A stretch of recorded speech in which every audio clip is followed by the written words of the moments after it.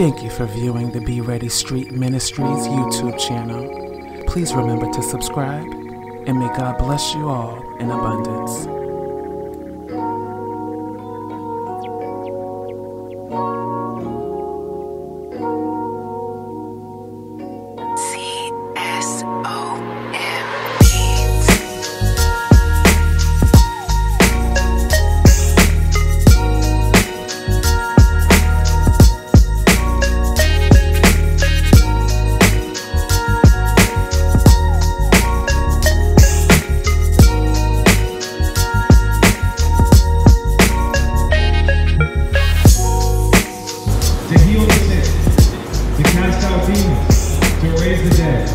This is the power that the Holy Spirit wants the church to walk in.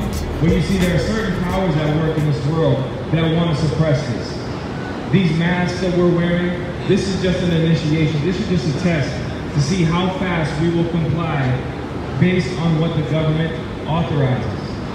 In the end times it says that when the Antichrist arrives, there's going to be something called the mark of the beast that is here.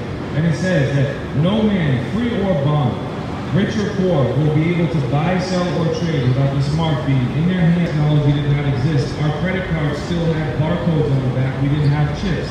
So you see these chips, these people are planning to put these chips inside of our bodies eventually.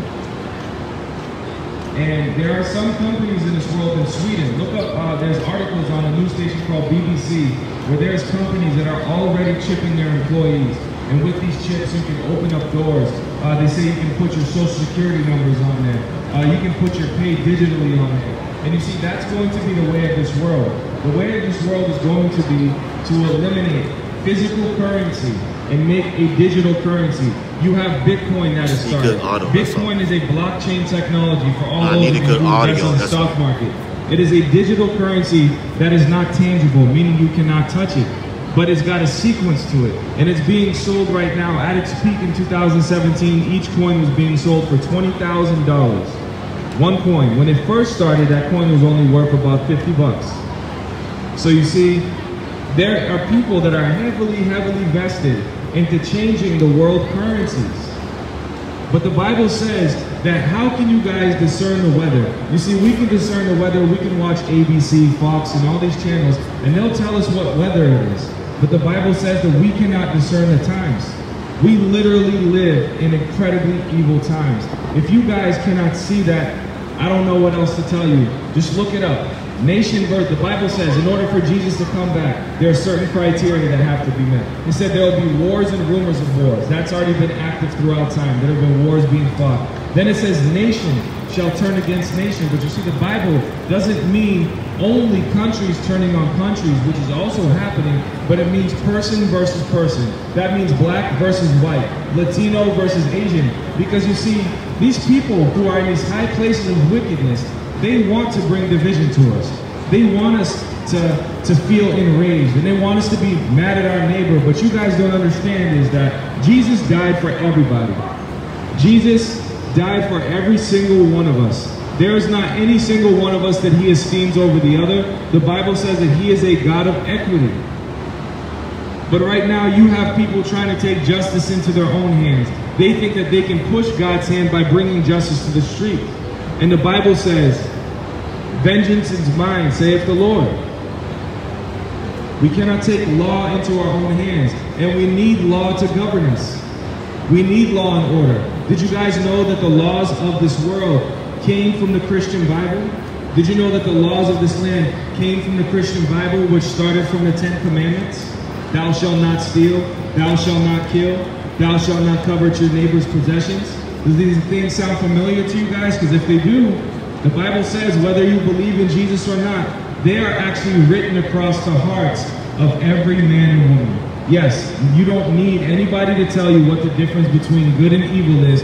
You already have the 10 Commandments, which Moses held at that mountain, inside of your heart. The Bible says that I wrote my commandments inside of your heart.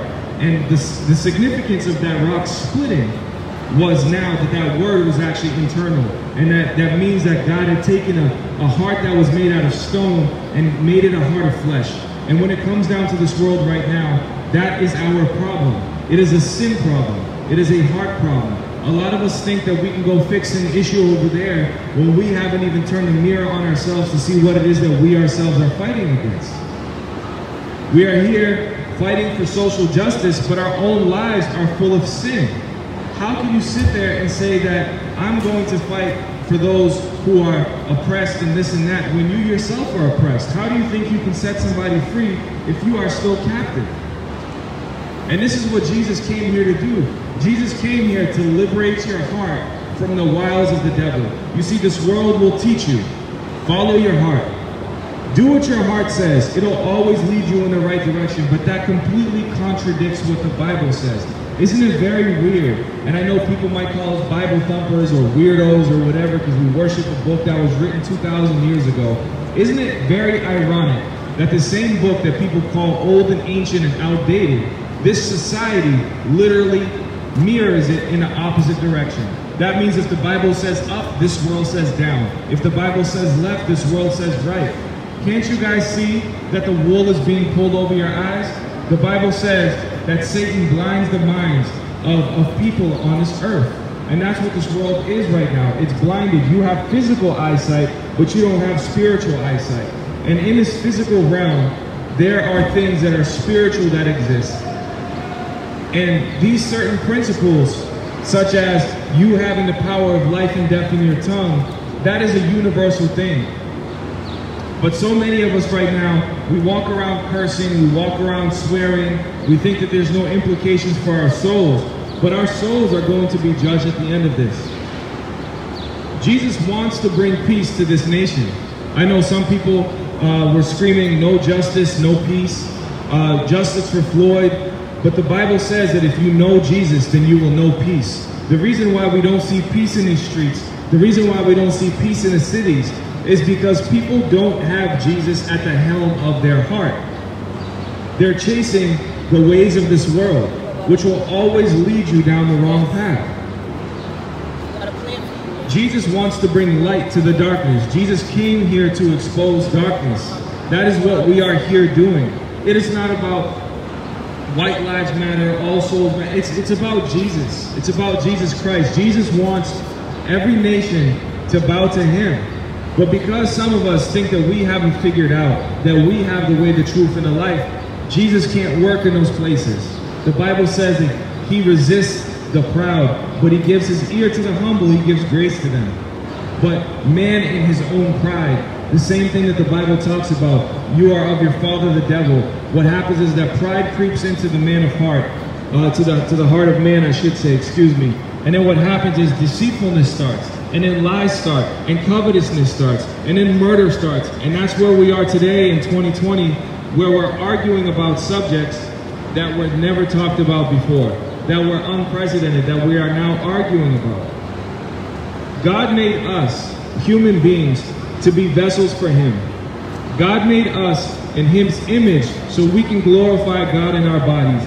God did not make us so we could put whatever we want to in our skin, on our skin, go here, go there. The Bible tells us to be holy as God is holy. A lot of us want blessings, but we don't want to put in the work to get blessed. A lot of us think that we can just walk in our own direction, and when we fall into a hard place, we can pull out that rabbit's foot named Jesus and call on to him when things are getting bad. But I'm telling you today, my friends, that we live in a very, very dangerous era. And the Bible says that there's going to come a time where God's wrath, his cup of wrath, yes, God has a character named wrath, that is going to be poured out upon this nation. And at that time, salvation will not be found. A lot of people think that we have until tomorrow, 5 years from now, 15 years from now, because the doctor said that we're in good health to get saved. But the Bible says, if God was to require your soul today, on which side of eternity would you stand on? If you were to breathe your last breath right now, are you certain as to where you would go? Are you certain that there is no afterlife? Almost every culture in this world believes in one. Do you really think that you have it all figured out? I ask you not to scare you and put fear into your heart, but to ponder your path. The Bible says that if your hand causes you to sin, it is better for you to cut it off than to enter into hellfire with both hands. Sin is a very, very serious problem, my friends, and it has infected the minds and the hearts of so many people in this nation. There are actually people trying to get into power that think by banning Christianity that they are doing God's work, fulfilling Bible prophecy where it literally says, they will arrest you for my name's sake. They will persecute you for my name's sake. I know it may not be happening now in plain eyesight, but it is already actually happening in legislatures. Yes, there are politicians that people, even Christians, are voting for that are literally oppressing them. But because people don't want to do their research on politics, and they'll say, you know, I just stay out of politics, but God was always in the business of politics. In the Old Testament, every prophet of God was right next to a king. The prophet Daniel was right next to a king. David was right next to a king. The prophet Samuel was right next to a king. When Jesus died, he went right after the kingdoms of the world to rebuke them for their evil and tell them to repent. And that's what we're here telling you today, folks, that if you want peace in this nation, if we want peace in this land, if we truly want to see unity between white, black, Hispanic, Latino, Asian, it doesn't matter. We all need Jesus just the same. Jesus didn't come here for one nationality. Jesus didn't come here for one nation. He came for all of us. And if you would believe in him today and confess him with your mouth and believe in your heart what you said, you can be saved. I know that sometimes our situations can look very dire and it can look very dark, but Jesus can take you right from where you are today and he can save you. I was saved inside of a jail cell. I was saved at my lowest point. I could literally hear demonic spirits out loud. The same way I can hear myself speak right now, I could hear demonic spirits speaking to me. But it was when I confessed Jesus. Watch yourself, bro. It was when I confessed the name Jesus. No problem. It was when I confessed the name Jesus in that jail cell that something within me started to change. And it was when that change occurred, when I came out from prison, when I came out from jail. I was inside of a federal holding facility. I got into a fight with the police officers. I got maced, I got tased, I got pepper sprayed, I got nightstick. I'm a kid that grew up in the projects. I'm a statistic. I could have been a statistic, but Jesus changed all of that. What's up, brother? What's that? Yeah, you want to talk? Okay, all right. So when I came home from prison, I had a lot of work to do. I had a lot of sin that was in my life, but it was from that moment in time when I confessed Jesus from my heart, not from my intellect, not from being in a bad situation, but I sincerely from the bottom of my heart, when I said Jesus, I said, please save me from the bottom of my heart.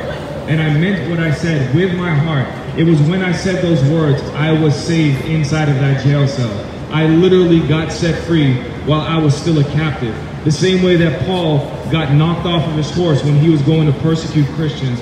I know a lot of us will look at Christians today and say, look at you, you guys are hypocrites. Look what you used to do 5 years ago. Look what you used to do 10 years ago. But the Bible is filled with men and women of God that had incredibly dark past. Matter of fact, I would go even so far as to say that the darkest of sin that people are in, Jesus can set you free from that bondage instantly.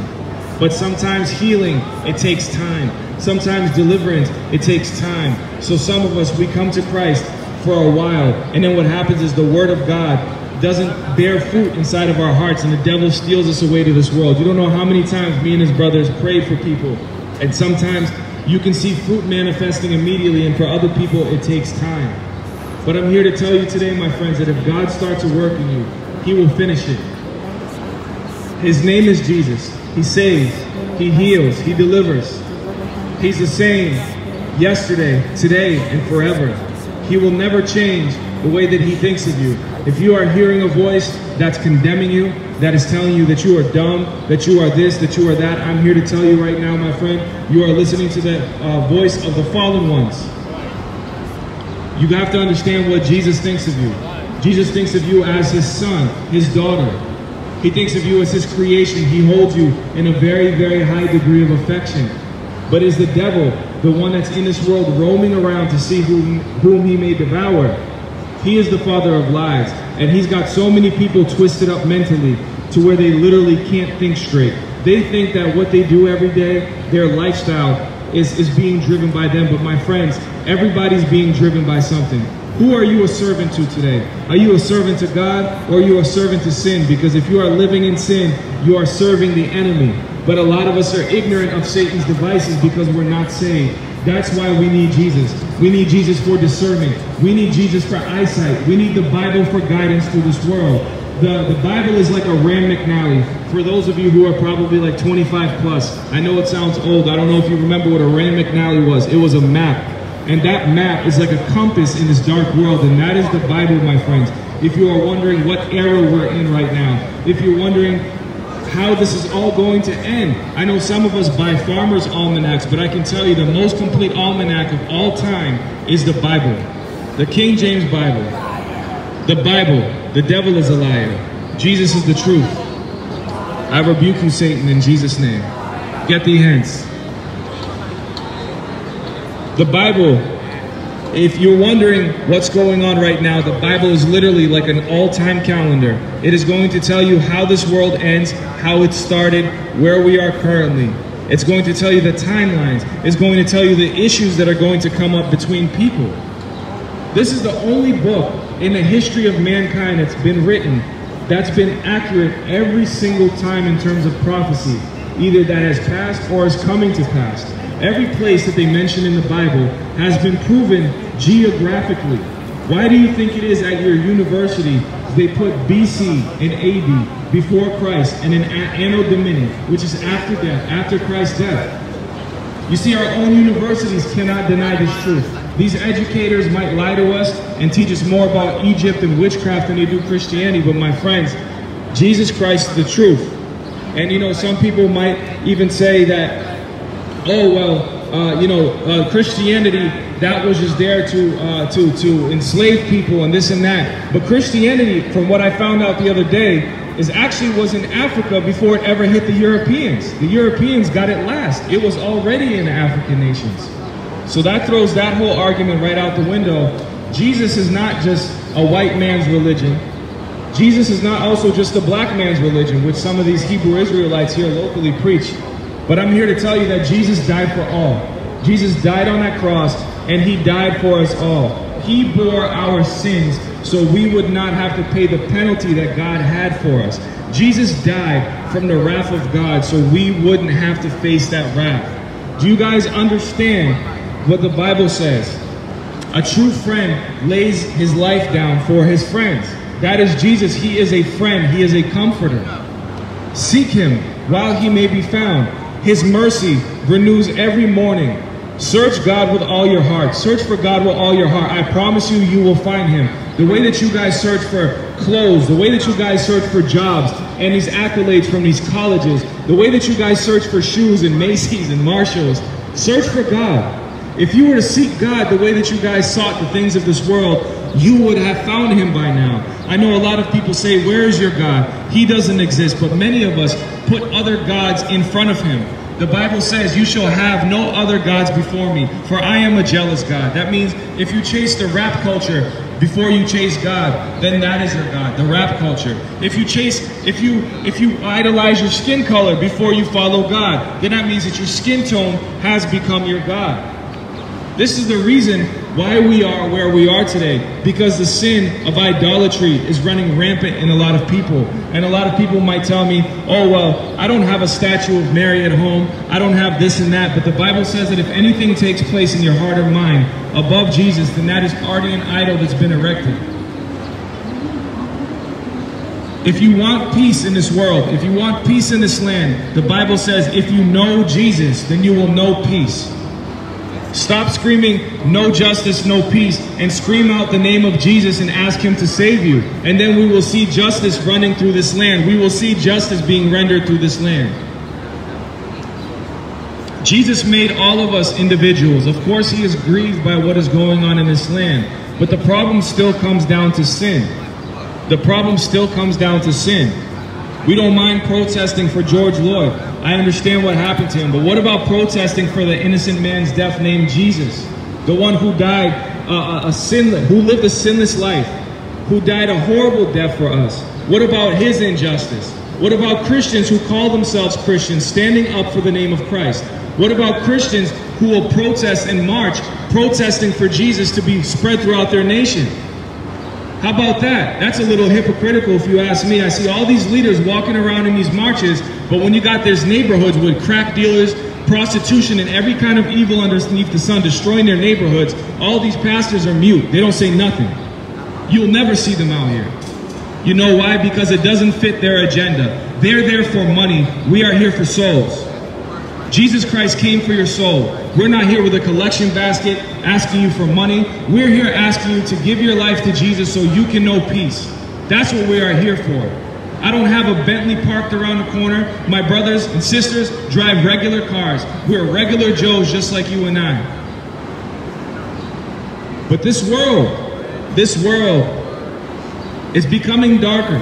So we are out here shining the light of Jesus, telling you that there is a hope, that there is a way, that there is a truth, that there is a life. His name is Jesus. He is the doorway. He is the shepherd. He is the only gate by which you may enter into heaven. If you enter into heaven by any other name but by the name of Jesus, the Bible calls you a thief and a robber. You cannot enter into heaven through voodoo. You cannot enter into heaven through witchcraft. You cannot enter into heaven through third eye opening. You cannot enter into heaven through marijuana smoke, through Allah, through Buddha. Jesus is the way. Jesus is the way, the truth, and the life.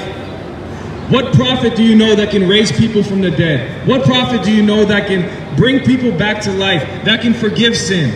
Remember the Pharisees, when they killed Jesus, they said, you commit blasphemy, because who can forgive sin but God? There's your key. A lot of Christians out there actually even deny that Jesus Christ is God. They'll say, no, he is the Son of God. No, Jesus is God. Jesus has the power to forgive sin. Even the Pharisees said the only one who can forgive sin is God. Jesus Christ is Lord, my friends. He is merciful. I'm here to tell you about his love. Confess him, even in a secret place. If you're scared to come up to us, ask him in your secret place, in your prayers. He will fill you. He will give you dreams, visitations. He will send people your way. He will give you a new life. I used to be a drug dealer. I ran with some really bad guys. I ran pretty heavy in the streets. I know I look like your average Joe right now, but trust me, 10 years ago, I was not this person. But Jesus Christ, when he touched me inside of that federal holding facility, he changed my life. He took me from where I was at, and he saved my soul. I could be dead. I could still be in jail. Matter of fact, I was on my way to physically go kill somebody when I got saved. When Jesus Christ took the hands of my wheel, I was physically losing control of myself. If anybody knows of Jesus' delivering power, it is me. I am no better than anybody here walking by. I was in no less or more darkness than anybody here is walking by, but I'm here to tell you today that there is an antidote for that venom that's in this world coming from that snake. And his name is Jesus. Jesus Christ is that anti-venom. Jesus Christ is the cure that we are looking for. We are looking for justice. We need to look to Jesus. If we were to look to Jesus and start forgiving one another, and start uniting, then we would see real peace in this place. The same thing that Martin Luther King talked about, that I have a dream that one day all men and women will walk in the streets and hold hands, irregardless of color. That is the dream of Jesus. Every single nation to be a house of God. Jesus did not come here for white skin, for black skin, for Asian skin, for Spanish skin. He came here for all skin. And in Jesus' name, we are all kin. We're all brothers and sisters. I don't hate anybody. I love all of you. God bless you. In Jesus' name. Amen.